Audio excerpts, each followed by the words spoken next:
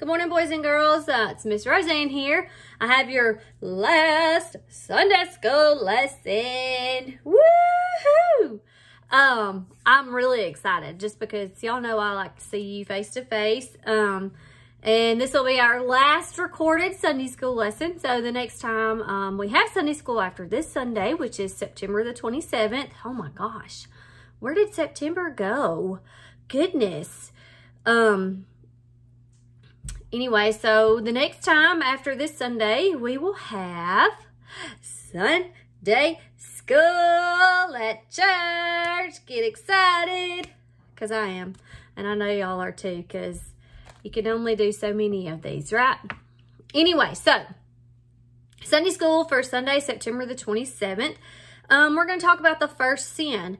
And I noticed, y'all know at the beginning of the month, our literature changed a little bit, and as I got to reading our lesson the other day, usually we have like 4 Sundays to do our application verse for the month. Well, with the new curriculum, it only gives us 3 Sundays. So I was kind of like, what? Wait a minute. We're supposed to still be memorizing Genesis 1:1 because I was real excited about asking y'all that verse. So even though this Sunday is going to start a new application verse on the first Sunday of October, I'm still going to ask you guys what Genesis 1:1 is because I know you guys will know it. And I really want you guys to tell me what it is. Okay? But anyway, so today our text is from Genesis chapter 3 and it's verses 1 through 13. And the title of our lesson is The First Sin. And a lot of you may know what that is and some of you may not. We're going to talk about Adam and Eve, okay? Our objectives for today: sin entered the world through Adam and Eve, but we have God's word to help us fight against the devil's temptation. We are to be on guard against Satan's lies and attempts to deceive us, okay? Our application verse is Psalm 145, verse 8. Let me turn to it really quick.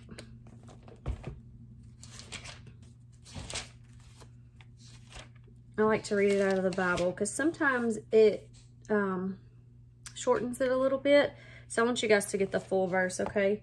Psalm 145, verse 8 says, "The Lord is gracious and full of compassion, slow to anger, and of great mercy." Wow. That's another really good verse. I think you guys could memorize that one too, okay? And our family theme is sin entered the world. So we're just going to kind of go through. If you're my explorers group, your field notes are going to look like this. It'll say FN4 at the bottom. And I will put the answers on this with the, and put it in the comments under the link, okay? So I'll have all the answers. No. Go in the kitchen, please. I'm sorry, guys. Yeah, I'll have this in the comments with all the answers, okay? Because I know last time I said we would go over it at the end, but I'm trying to keep the videos a little bit shorter. So what I'll do is this is what we have, and I'll just have the answers wrote on this with a picture in the comments under the link that'll be on Facebook, okay? So check that after the lesson so you'll have the answers for that. If you are the adventure group, yours are going to look like, it'll be like that on one side, that on the other. It'll have FN-4, but then the back, I can't remember if it's going to have that in the triangle or if it'll look like this. Okay. Either way, if it's this blank one, I'll have this picture in the comments. Okay. So that's your field notes. And I hope you guys have been using your little, the little discovery guides, the adventure guide and the explorer guide that's got the funny bones jokes, because that has like a little devotion you can do every day through the week that kind of recaps our Sunday school lesson. So I hope you guys have been doing that, okay? All right, so we're going to see if we can figure out some different warning signs. I'm just going to show them to you in the book because I didn't actually get mine out.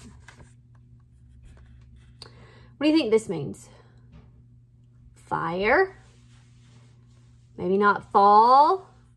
Caution stairs, and that says danger, and I think that's a dog maybe. So maybe like there's a dog there and you need to be careful. Okay. So why do you think warning signs were created? Love you too. Why do you think warning signs were created? Maybe to help us keep our eyes open, you know, like if there's a dangerous situation or something like that. Do you think that's why they were created? Well, what might happen if we were to ignore a warning sign, or if we were to disobey the warning? We might fall. We could get burned. We may get bit by a dog. Sometimes we don't have a sign, but we're told about the warning, right? Has anyone ever told you not to touch a hot stove because it's hot? I'm sure all of you have been told, don't touch that, it's hot. I think I do that at least once a day with my kids. Don't touch it, it's hot. I'm sure your parents or grandparents or whoever's at home with you, I'm sure they tell you that too. Even though there's not a sign, we know we shouldn't go, oh, well, let's see. They told us not to touch it. I'm going to touch it. Let's not do that. Even though there's not a sign that says, do not touch, I'm hot. Somebody told you not to touch it, so you shouldn't touch it, right? We were given a warning. So if we chose to disobey it and touch that hot stove, what's going to happen? We're going to get burned. Then we're going to have this nasty blister, and we may have to have all kinds of stuff done to where that blister was so our hands or our fingers can get better, right? Or our arm or whatever might touch it, right? So today we're going to learn how Satan tricked Adam and Eve into ignoring God's warning and the consequences that came as a result of their disobedience. Whew, my words today, y'all. Sorry. All right.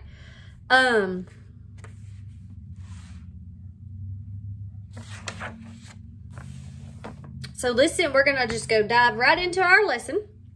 If you have your field notes, you can look at it as we talk about this stuff. If you don't, just listen. And like I said, in the comment section under the link on Facebook, I'll post your field notes with the answers, okay? All right, so earlier this month, we learned God made the first human, Adam. He planted a garden. God planted a garden in Eden. He put Adam in charge of it. God gave Adam specific instructions that he could eat from any tree in the garden except for the tree of knowledge of good and evil. What do you think would happen if he ate from that tree? What do you think would happen? Let's read Genesis 2:17. But of the tree of the knowledge of good and evil, thou shalt not eat of it. For in the day that thou eatest thereof, thou shalt surely die. So you think like if he was to eat from the tree, he would just drop dead? Do you think that's what happened? Do you think that's what would happen? Well, what does he mean? Let's find out. So at this point, the world was perfect, okay? Unfortunately, all of that was about to change with one choice, okay? When it says that thou shalt surely die, we were meant to spend our life in the presence of God. And then they made this one choice that caused sin to enter into the world. And sin causes death. And ultimately, when we die, if Jesus is not our Savior, we will not spend eternity in heaven. We will ultimately spend forever in hell. And that's why it's so important that we make the decision on our own time to ask the Lord into our heart and spend our lives trying to honor Him, obey His commandments, and make our life pleasing to Him. Okay? So in Genesis 3, I'm going to read 1 through 5. It says, Now the serpent was more subtle than any beast of the field which the Lord God had made. And he said unto the woman, Yea, hath God said, Ye shall not eat of every tree of the garden. And the woman said unto the serpent, We may eat of the fruit of the trees of the garden, but of the fruit of the tree which is in the midst of the garden, God hath said, Ye shall not eat of it, neither shall ye touch it, lest ye die. And the serpent said unto the woman, Ye shall not surely die, for God doth know that in the day ye eat thereof, then your eyes shall be opened, and ye shall be as gods, knowing good and evil. Do you kind of see how Satan twisted that? Their eyes were open, okay. They did know good and evil, but were they like God? No, they were sinners, okay? So the serpent was Satan in disguise, okay? And he was trying to trick Eve. He wanted her to doubt not only what God said, but also his motive. The serpent directly challenged what God had told them. He tricked Eve by saying, God knows that when you eat the fruit, you will understand more about how things are and will be wise like God. Satan was trying to get her to disobey God. He couldn't make her, but he could tempt her to do wrong. I want you to really listen. Sometimes we're given choices, and you're always going to hear, well, Satan made you sin. No, Satan didn't make you do that. You chose to do that. Satan can tempt you. Satan can dangle it in front of you and paint this beautiful picture, because let me tell you, he can paint some pretty stuff. But it's up to you to be grounded in the Word of God to know when Satan is dangling that temptation in front of you, so you can make the choice to tell him, Satan, get behind me in the name of Jesus, so you can ultimately make the right choice and go God's way, okay? Adam and Eve had never felt tempted before, and Satan wanted them to always feel tempted to leave God and go their own way. Eve had a choice to make. Should she obey God's rule, or should she believe the serpent and eat from the forbidden tree? Genesis 3:6 tells us when Eve saw the fruit, it looked so good. It's the best looking apple she'd ever seen. That it might taste good. It would make her wise. She took some and she ate it. Oh no, Eve. She gave some to Adam, and he ate it too. Did Adam have a choice? Yes, he had a choice, and he chose to disobey God's rule.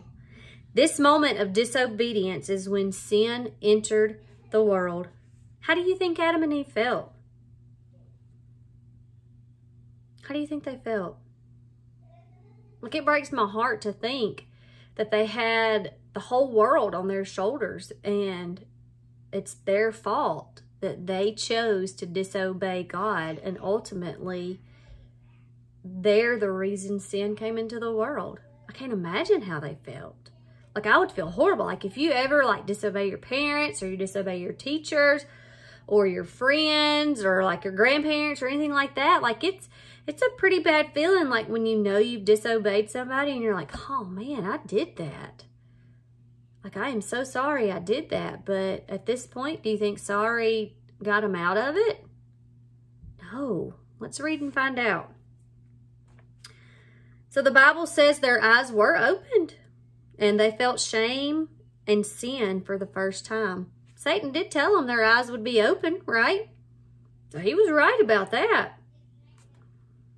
Until this point, Adam and Eve, they were naked, but they weren't ashamed. But now, because of sin, they were ashamed. So they ran, they hid, they sewed fig leaves together to make coverings for themselves. Okay, so like immediately they knew, oh, we're not supposed to be like this. Or, oh my gosh, you're naked. Let's go we got to get clothes. We got to do something. So they ran, they hid, and they made coverings for themselves. Okay? God didn't intend it to be that way. Adam and Eve heard God walking in the garden, and they hid from him. Why do you think they hid? I know if my kids ever get into trouble, sometimes they tend to hide, or if they've done something they know they're not supposed to do, they tend to run and hide because they know they're going to get in trouble. Well, they probably knew they were going to get in trouble, right? They knew they had done wrong. The Bible says God called out to them, Adam, where are you? God knew where Adam was, but God wanted Adam to admit his sin. Before there had been no fear, no shame, no need to hide from God. What do you think Adam said to God? Really think about that. What do you think Adam said to God when he was like, Adam, where are you? I think he was going, oh no, Eve, he's calling for me. What do I do? Do I answer him? Like, is he going to find me? Because I can't tell him what I did because we've messed up. Like, we've really, really upset him. Adam told God he was afraid and hid himself because he was naked. When God asked Adam if he had eaten from the forbidden tree, what did Adam do? Do you know what he did? He blamed his wife. When God asked Eve what she had done, she blamed the serpent. Instead of taking responsibility for their sin, they chose to put the blame on someone else. Sin entered the world through Adam and Eve. Sadly, guys, you know, we can make those bad choices, but then when those choices come about and we're confronted with that situation, it's our responsibility to admit, oh man, I did eat from that forbidden tree. God, I'm so sorry. Like, what can I do? And even Eve, yes, God, I ate from it. I chose to disobey you and listen to the serpent.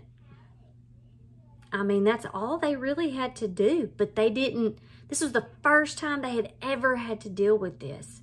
And sometimes it may be your first time to ever have to deal with being confronted about something like that.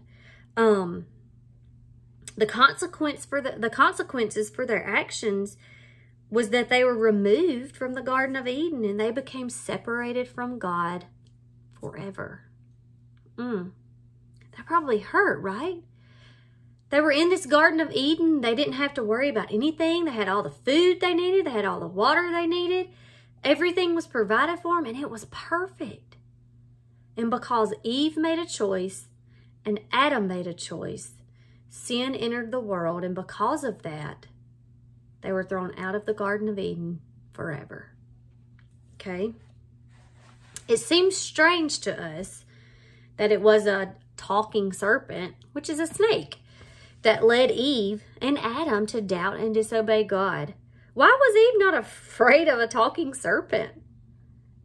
Remember, they lived in a perfect world and they had never experienced fear, okay? They didn't know it and they didn't experience it. So in other words, she didn't know to be afraid. She was just like, oh, hello, this snake's talking to me. So in her childlike innocence, she did not find a talking animal strange. Angels are God's special messengers who worship him constantly in heaven. I'm going to give you a little background story on Satan. Because a lot of people wonder, you know, why was he so mean? Why is he the way he is? Okay. This is a little clip of kind of why Satan has become the angel that he is. And angel is really not a good word to use, but you'll learn why. So angels are God's special messengers. They worship him constantly in heaven. Satan was also known as Lucifer. He was one of the angels. So Satan was one of God's angels. We don't know what all happened, but at some point Satan began to wish he were in the place of God. When the angels worshiped God, Satan wanted the angels to worship him. He wanted their praise. He was not content with the job that God had given him. He wanted praise for himself rather than everybody praise him. He was filled with pride and rebelled against God. Satan chose his own way instead of God's way. He wants us to choose his way over God's way too. He is called the father of lies. He is very sneaky and knows how to tempt you to sin. Remember, sin is anything what? We think, say, or do that goes against God's way. Even Jesus was tempted 3 times by the devil. But what did Jesus do? He quoted Bible verses, which is why it's so important that you memorize your application verses. So when you are in a situation where the devil is trying to tempt you, you have that verse up here that's going to help you tell him to leave you alone, okay? He quoted Bible verses and he did not sin. That tells us how important it is to learn God's word, okay? So for our application verse this month, the Lord is gracious, full of compassion, slow to anger, and of great mercy. And this is Psalm 145, verse 8. God is the creator of the world and has all authority. He created us with a free will or the ability to choose whether or not we will obey him and follow his commands given in the Bible. This verse gives us insight to God's character. He could have reacted totally different to Adam and Eve's choice of disobedience. But what characteristics do we learn about God through this verse? I'm going to read the verse again. The Lord is gracious, full of compassion, slow to anger, and of great mercy. Gracious, compassion, slow to anger, mercy. You remember those 4 words? You've got the verse, okay? What is the struggle of every Christian? We struggle with wanting to choose our own way over God's way. Satan tempts us in 3 different ways. The desire of the eyes, the desire of the flesh, okay? And the pride of life.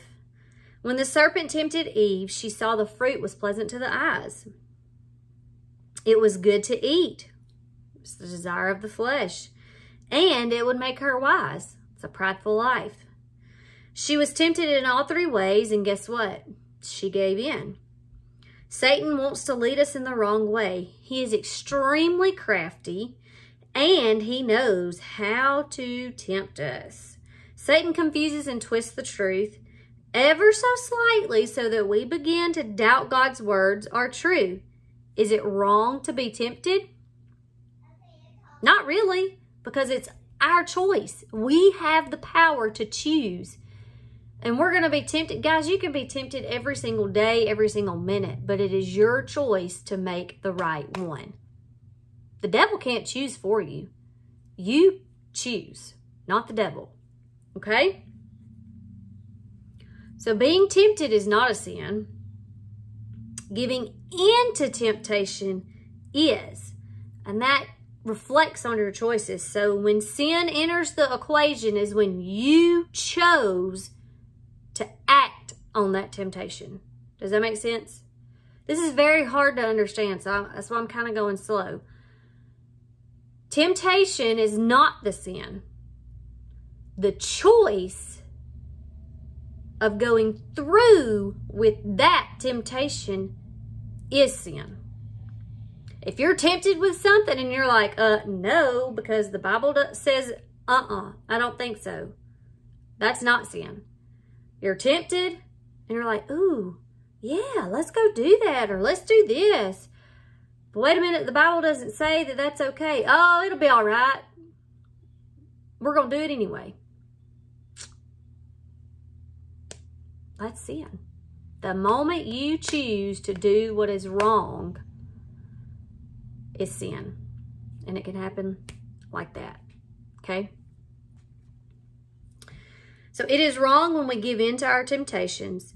And when we sin, we should confess it to God and ask for forgiveness. Guys, it's so important that you realize that. All it takes, you have to admit that you did it. That's very hard because our human self, when we mess up, we don't want to admit that we're wrong. We don't want to admit that we've done it. But it's so important to get that forgiveness and to be cleansed by his blood. We have to admit, God, I messed up. I lied to my mama. I am so sorry I didn't lie to my mama today. I haven't lied to her. I'm not going to say ever because we've all told white lies to her mother. But today I've not lied to my mother. Anyway, it's important that we say, God, I messed up. I told that little white lie. Please forgive me. And then it's important to go to that person and say, hey, I lied to you. Will you please forgive me? That's the catch. Ask God to forgive you because he's going to forgive you no matter what. But it's also important that you go to whoever you've hurt and ask them to forgive you as well. And you tell them that you're deeply sorry and you don't do it again. Okay? 1 John 1:9 tells us God is faithful to forgive our sins. We're not strong enough to fight temptation on our own. We need God's help, and we have it in his word. Learning and memorizing verses from the scripture and from the Bible, they help us stand strong in our fight against the devil's attacks. And that's why it's so important that I challenge you guys to memorize those verses every month, okay? So on your field notes, if you've got the adventure one, this is going to be for you. So listen up. So you got the first sin. Adam and Eve committed the first sin. Okay, and because of their choice, no one can match God's standard of perfection. It would be easy to say that Adam and Eve only had one rule to follow, and they blew it. But the truth is that we all disobey God. We are all sinners. That's Romans 3:23, okay? God is our standard, and each one of us, we fall short. The good news is God gave us his son as redemption for their sin. Jesus died on the cross to take the punishment for sin. It is only through the blood of Jesus that we can measure up to God's standard and receive forgiveness of sin. Through Jesus, we can be forgiven of our sins and have eternal life. All you have to do is admit that you're a sinner, believe that he died on the cross and he rose on the third day for your sins, and confess that he is your Lord. That's what it takes to become a follower of Jesus, okay? So around the warning sign in those verses, you can use that to remind you to choose God's way when you're tempted to lie, complain, or be unkind to others, disobey your parents or grandparents or whoever you live with. God's way is meant to protect us from Satan and ourselves. When you have a choice to make, remember what God has said. Love him more than the sin and choose his way. Satan wants to lead you in the wrong way. He wants you to hurt your body and mind with bad things that will destroy you. So your next step is to be on guard against Satan's lies and attempts to deceive you. But remember, when you do sin, trust in Jesus for forgiveness, okay? That's a lot to take in today, guys, but this is so good and it's so important to remember. You can be tempted every single day, but it's ultimately your choice whether you want to follow through with that temptation or not, okay? If you have any questions, don't hesitate to reach out to me. You can write them in the comments. I will have the field notes in the comments on the link, under the link on Facebook, okay? Because you'll see this on YouTube. And remember, this is our last Sunday for a video. The first Sunday in October, which will be October the 4th, we'll be face-to-face, and I can't wait to see all you guys. I hope you guys have had a great week. The weather has been beautiful, and I'm so thankful that fall is here and all things. Cooler weather and bonfires and everything else. So I hope you guys have a great Sunday, and I'll see you at church in just a little while. See you later. Love you. Bye.